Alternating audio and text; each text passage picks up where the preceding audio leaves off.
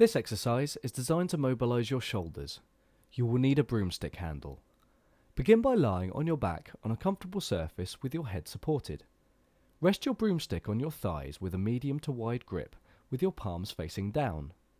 Now, with a tight grip, slowly push one arm out to the side, keeping it relaxed, as far as is comfortably possible, using your opposite arm and your broomstick to control the movement.